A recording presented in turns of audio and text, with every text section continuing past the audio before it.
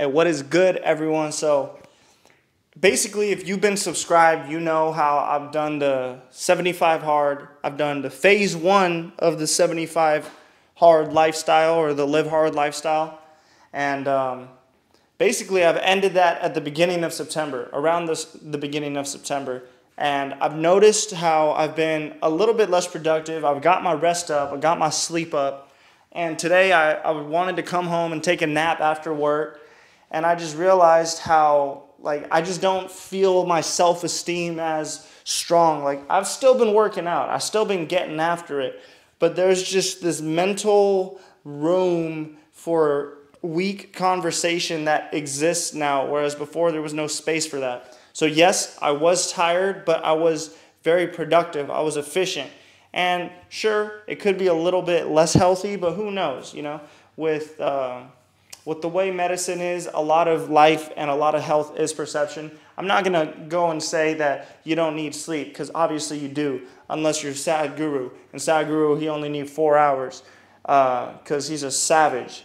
But me, having less understanding of the body, I'm going to need my 6, 7, 8. You feel me? So today I just took a cold shower after I got home from work, and I just thought, okay, if I do want to date, if I do want to have a family, if I do want to get, in a position of leadership, if I do want people to feel like I have their best interest and that they could trust me, if I do want people to feel that I have their best interest, and if I want them to believe me and trust me when I give input that I know can help them, then I'm going to need to push myself beyond even what I'm comfortable with, beyond even what I've done. So yeah, I have these spurts of intense vigor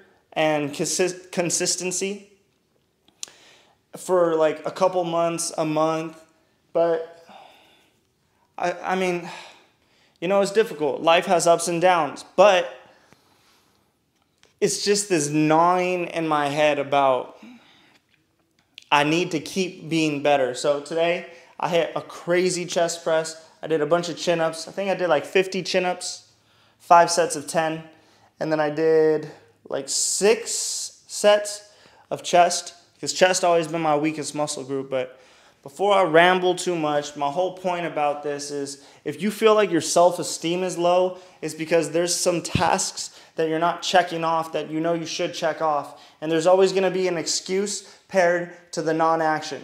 Okay, I'm not going to do it because I'm tired. Or I'm not going to do it because today I don't have enough time. I'm going to lose sleep if I do it. But say, okay, maybe you lose sleep. Maybe you do lose sleep. And maybe you become more strategic after it. All I'm trying to say is, life is not all about the comfort. A lot of times, it's nice being comfortable. It's nice being well-rested. It's nice being at perfect mental condition, perfect physical condition. But a lot of times, that's not what life is. Life is about consistently doing imperfect work on a trajectory towards more perfection, but never reaching it, because your standards just keep growing, because you're growing, because you're a human, and you never land at the final day until you land at the final day. And then it's deuces. But anyway, I'm out.